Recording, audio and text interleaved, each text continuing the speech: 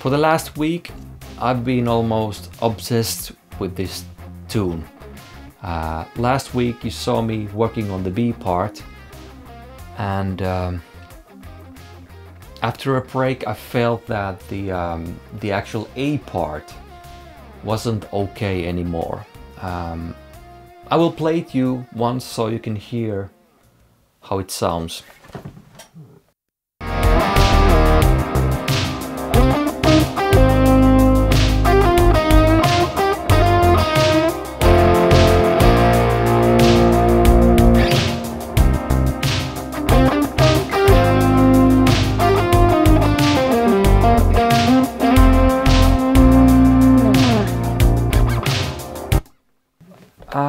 It's okay, it's nice, but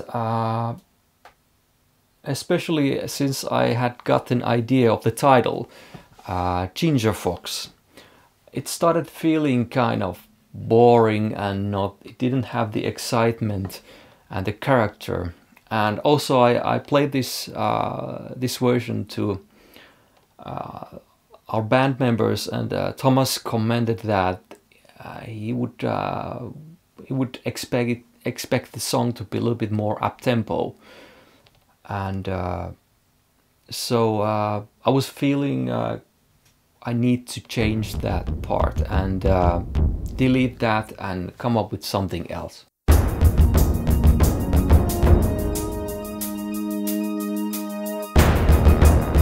When it comes to music, I really like to trust my intuition and take impulses and ideas from everywhere.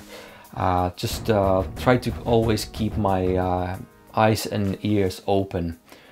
And few things actually helped me to come up with an idea for this A part, which I consider very, very nice and something kind of fresh for myself. First of all, lately I've been listening to a lot of film scores and also quite a lot of older like 80s synth soundtracks and stuff, but that day I was listening to Hans Zimmer's Days of Thunder soundtrack.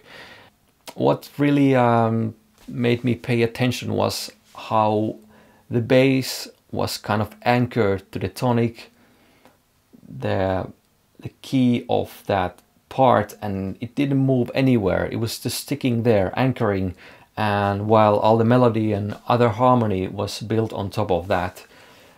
It's a nice sounding, it gives a little bit more modal tone to the composition. Another funny thing that happened was Facebook had a new algorithm, and I drew this picture where Fastfinger says like comment this post because Facebook has a new algorithm. And when I was drawing that picture, I also wrote like, because of the rhythm, I wrote like name your favorite time signature. And I wrote my own favorite, which is 7/8 besides 4/4. And that sort of gave me the idea, why not try a different time signature, and maybe that 7/8 would be nice for this A part. A little bit different pulse. So I had that. Then a third idea was that I would have I haven't been using galloping rhythms really in my music. At least I can't recall. So da da da da da da thing would be kind of give this kind of up-tempo feeling perhaps. So combining those three.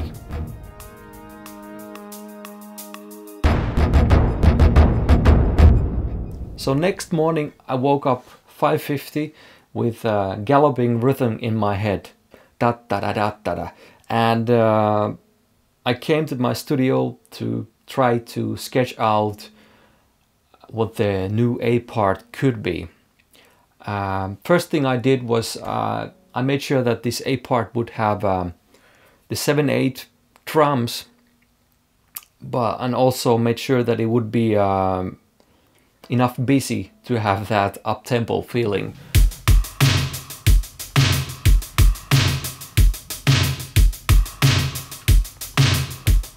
I simply programmed or played the bass, and I kept the same key as the original A part had, so I went to C.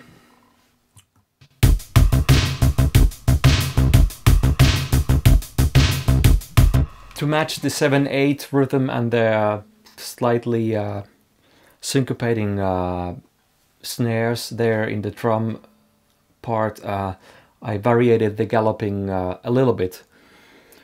And then everything else was mystery. For some reason I took my guitar and explored what could I possibly do, and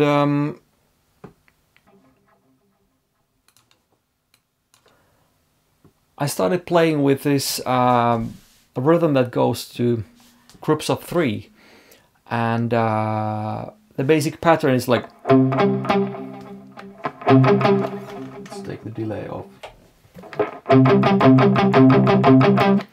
and since the bass is staying there, I started moving around with the same pattern. So this is what actually came out.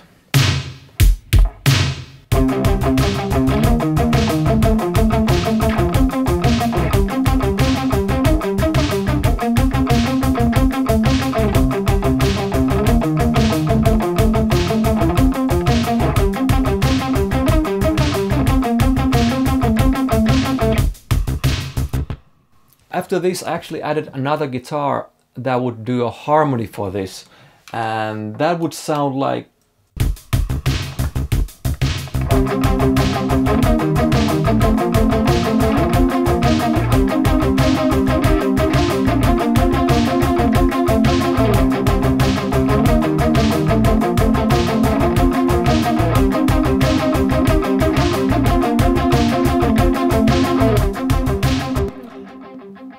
And if you pay attention and listen to this, you can actually hear harmony and melody both in there.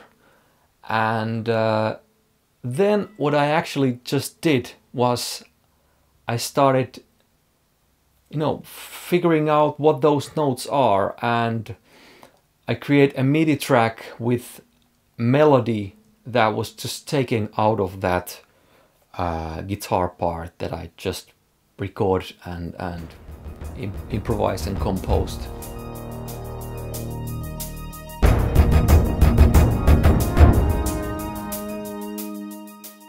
So I didn't really need to compose anything new. It was just mainly me listening the melody inside, hidden there with those guitars. And this is the line that I found from the guitar tracks.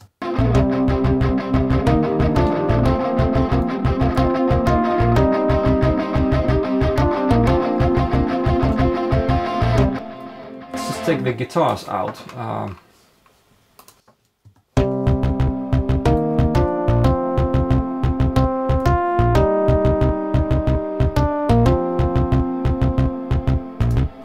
The melody itself sounds pretty natural, and once I add these Vangelis type of synth brass sounds, it sounds more cinematic.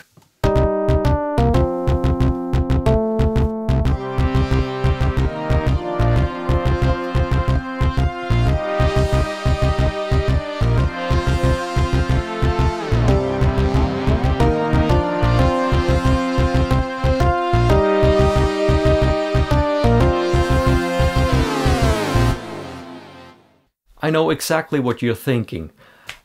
Pick up that guitar and play it. Here's everything all together so far. The A part, the main theme, how it sounds today.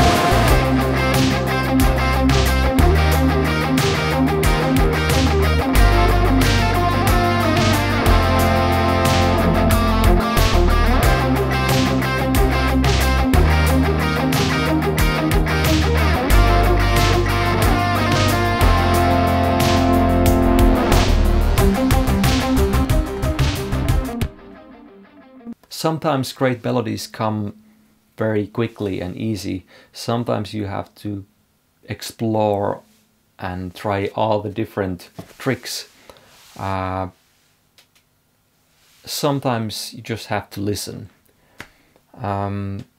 One great example of riffs that include melodies pops to my mind.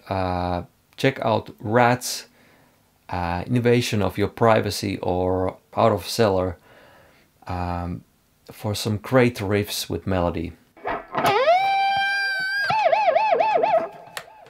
Thanks for watching. I might come back to this tune once we get to bass and drum recordings.